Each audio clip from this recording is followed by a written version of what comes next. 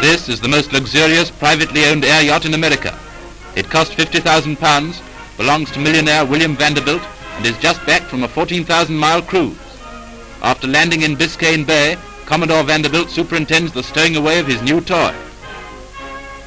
He's as fussy about it as a mother with her baby. By the way, it's William's brother Harold who's crazy about yachting and will probably be the US defender in the America's Cup race. But William prefers the air.